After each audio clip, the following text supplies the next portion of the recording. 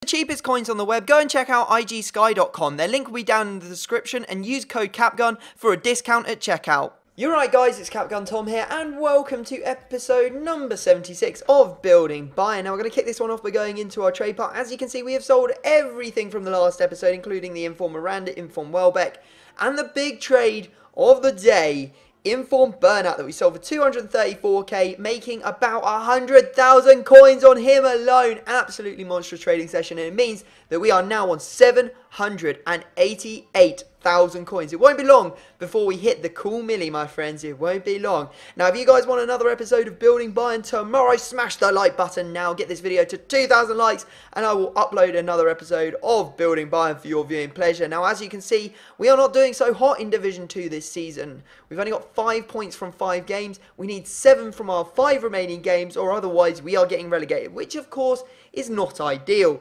Now, our first opponent of the day has a dangerous looking 4-1-2-1-2 BPL sides: Aguero, Di Maria, David Silva, Inform, Hazard, a whole host of very quick players to come up against, and I was like, this is going to be difficult. And look at this. How does my day start like this?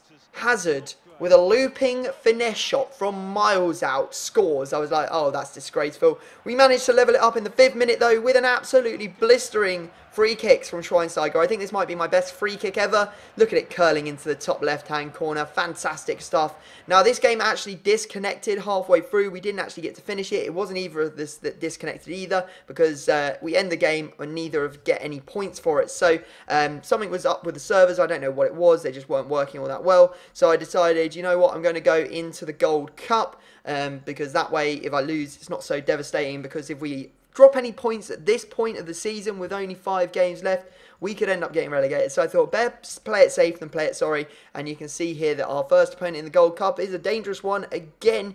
And he has like Griezmann in there, Cherchi in a false 9 formation. It wasn't long before Griezmann just went through and scored. I was just not having the day of dreams. This was an absolutely hideous day. In fact, it was probably the worst day of FIFA that I've ever played by quite a long margin. Just nothing went right for me. Literally nothing.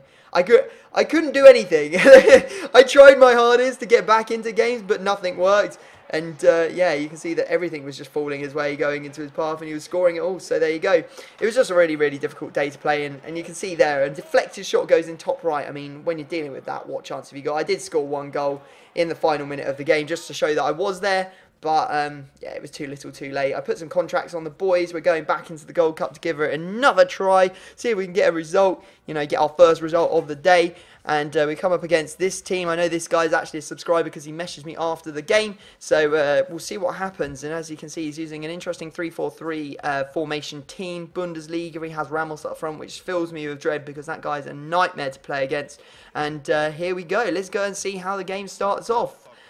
Not very well for me, as he managed to get through, pass it into Pogba, and Pogba slots it in. He actually brought Pogba on as a sub, and he really did make a very big difference to his team. Now, he managed to equalise through this lovely shot from Goetze from the edge of the area, and we make it 1-1, which is great. And then we actually managed to make it 2-1, so we are in the lead, finally. Yes, we are in the lead, and it was Muller's left foot that actually put us into the lead. But in the final minute, Royce scores an absolutely wonderful goal, or shall I say, annoying goal, and then in extra time he manages to score a header, and I lose again. So, not brilliant, but at least now we can forget about,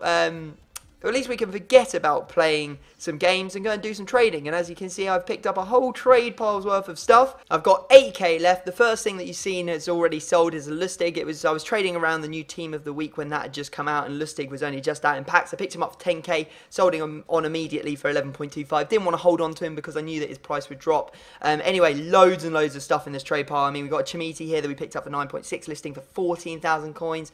Baston for 9.9k, going to be listing up for 12,250. Kona K listing for 3k after buying for 2.5k. We got Award Prowls here that we picked up for 6.6, listing for 7.8. Delat's Kwev, going to be listing him for 19k. You know, there's so much profit going on here, and you can see the market was absolutely crazy because Zuma, although I put him up like 2 or 3 before the lowest buy it now, he actually got bought pretty much instantly, which is just mental.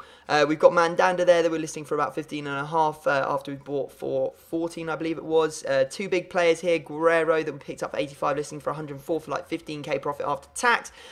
Also a Pedro that we picked up for, I think it was 113, listing up for 130. Also Aurier, again, making some good profit there. Wanyama, 37k, listing up for 40,500. We've also got Zila, sorry, that we picked up for about 35, listing up for 39. Luis Adriano's been moved to centre mid. We're listing up for 36k after we bought him for about 29. You know, that's really, really good profit. We're talking like 5k on him.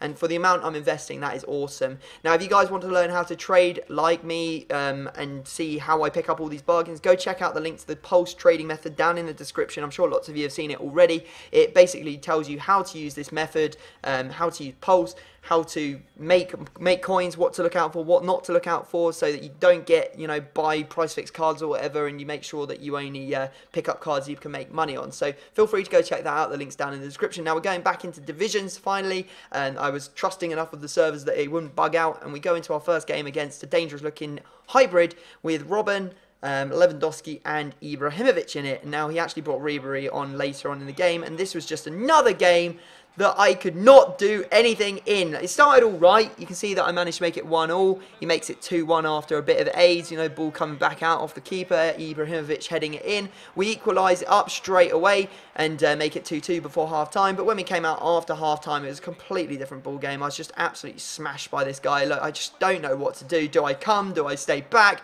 What am I supposed to do? I'm even doing stuff like passing the ball to the man you don't want to pass to in the box. Ibrahimovic, Lahm, why did you do that, my friend? You didn't need to. Anyway, you can see here, he finished me off with an absolutely fantastic back heel. All I can say is that is absolutely amazing. And Ribery finesses that one home to make it 5-2. A disgusting result. And just, I got obliterated. What can I say? Now we've only got 4 games to get those 7 points. It's going to be tight. It's going to be very tight. Now, I came up against this team. I was like, you know what? This is my best chance of getting a result. Although all the players are pretty decent. He has Lovren playing at left back. I was like, less chemistry. We can get a result. Let's do this. Let's do this, troops. And, yeah, finally things sort of worked out for me. And I get a result in this episode. You can see there that Muller goes through and slides that one in to make it 1-0. And then just after half-time, he passes it out with his goalkeeper. And I intercept and I score and I win. I win! I won a game. Can you believe it? Yes!